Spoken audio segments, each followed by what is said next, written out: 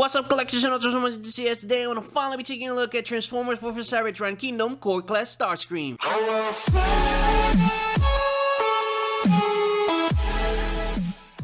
Taking a really quick look at the packaging, we got a nice logo on the side, Kingdom on the bottom, Starscream on the side, a nice display of the figure itself. We got a gorgeous image on the top. You can see that he looks really menacing. He looks like he's about to attack some Autobots. And on the background, you can see the Decepticon ship. On the back, not much, just the robot mode and the jet mode, as well as the 17 steps you need to transform him. And that's pretty much it for the whole thing. So without further ado, let's get into it. And here we have Transformers for Cybertron Kingdom Core Class Starscream in hand and out of the packaging. And as you can see, this guy looks amazing from top to bottom. This guy looks flawless. Just the paint distribution, just sculpted in detail. It blows my mind that this figure is $10. Starting on with the items that he brings, as you can see, he brings his null rates, and oh my god, man, they look amazing. For the sculpted in detail, they're not that bad at all. I'm giving you a 360 so you can appreciate the sculpted in detail. They got a couple of gaps on the bottom, but that doesn't matter. That's pretty normal.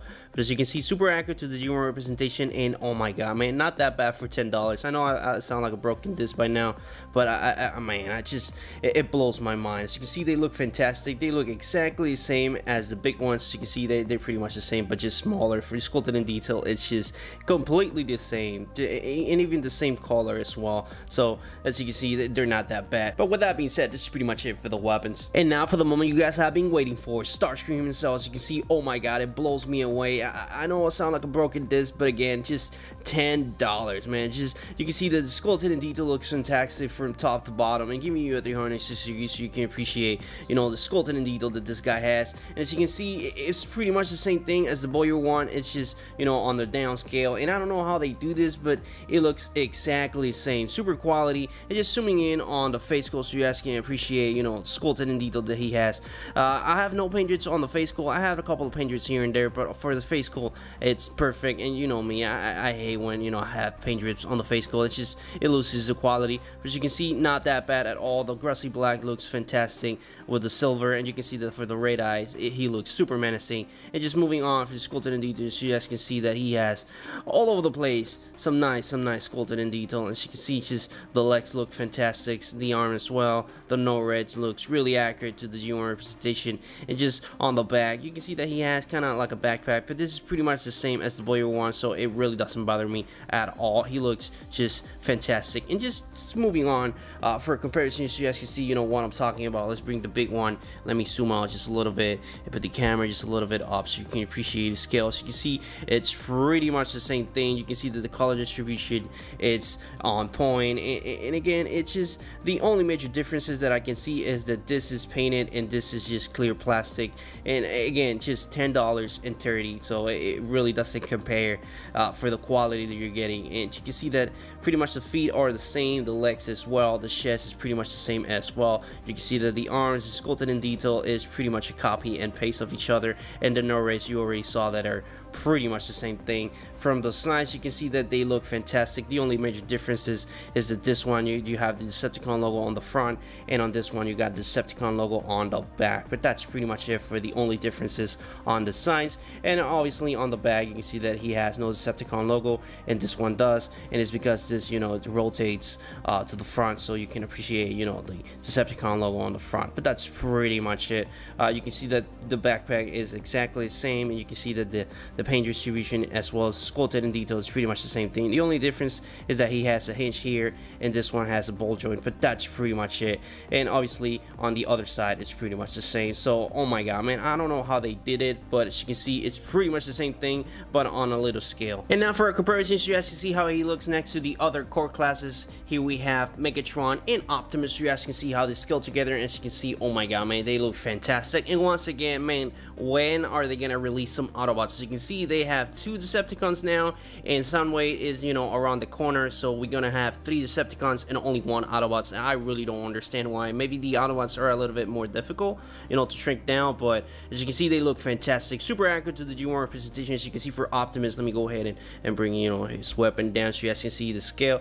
For the scale, it's not that bad. I believe Optimus Prime should be a little bit more bigger, but honestly, I really don't care. As you can see, they look fantastic together. And for Megatron and Starscream, they look super great, super accurate to the UN representation. As you can see, they look just so good together. They honestly, I'm a fan. I remember when the core class, you know, was announced, I was like, man, I really was not excited about it, but you know, since I got Vertebrae, then Rat Trap, and Optimus Prime here, I was just blown away. And since then, I've been just sounding like a broken disc, because again, these are just $10, every single one of them. Basically, you got a Voyager class with 3 of them, and as you can see, they look fantastic. And I am hoping that they look super great with the arc, you know, the Titan class arc.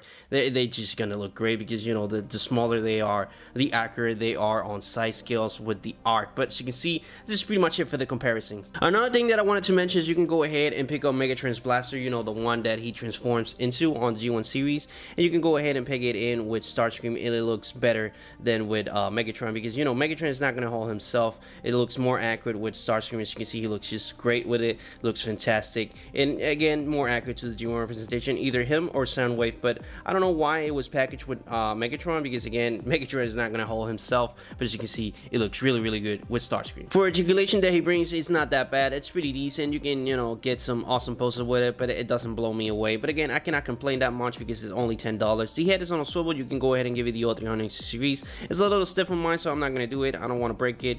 This is on a Bulgin. You can go ahead and give it the O360 series as well. This is on a Bulgin as well. You can do a 90-degree bend there. This likes to pop up a lot, so beware.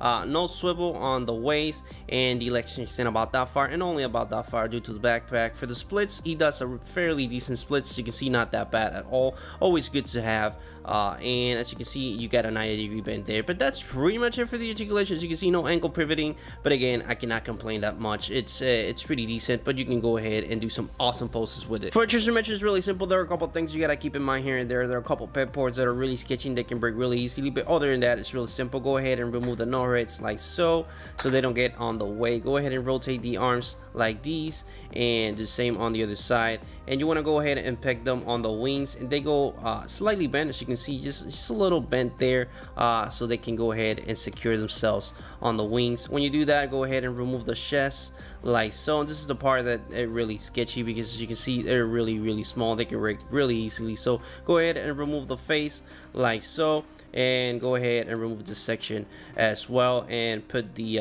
legs on this position. What that does is you want to go ahead and rotate this entire piece like these, so when you put it like that, it doesn't get in the way. Go ahead and put this on position like so, and do the same on the other side. Go ahead and rotate the face like so. You want to go ahead and peg it on the front of the jet mode. When you do that, that's pretty much it for the front of the jet mode.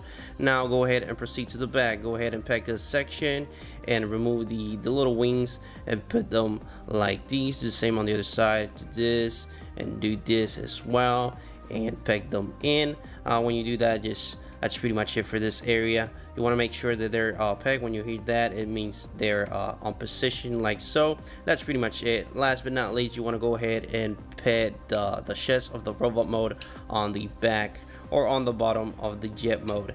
And this is really sketchy, because honestly, you gotta make some force. I really don't like it. If you want to make some force, that's up to you, but I just leave it there. You don't have to peg it in. So put them there, and make sure that this does not unpeg, because this likes to unpeg. And when you're done, that's pretty much it for the whole transformation. Now let's go ahead and repeg the no-reds to make it a little bit more accurate to the G1 representation. The same on the other side, and that's pretty much it. When you're done, there you have him, Starscream, on his awesome, and I mean awesome, jet mode. For the jet mode, you can see that G1 accuracy translates really well into the jet mode itself. You can see that color distribution looks fantastic. I have no paint drips whatsoever on the purple or on the red, and the yellow as well looks fantastic. My paint drips are on the blue, that they're, you know, dripping out into the gray. So other than that, that's pretty much it for the paint drips. I honestly do not mind that at all. My only cons are the head. As you can see, you can technically see the head, and once you see it, you cannot unsee it. And I really would prefer it if they would, you know, hide this section particularly better. But as you can see, that's pretty much my only con. For a nitpick, I would have preferred that this would have, you know, pegged into the wing itself, not the arms, for, you know, more G1 accuracy.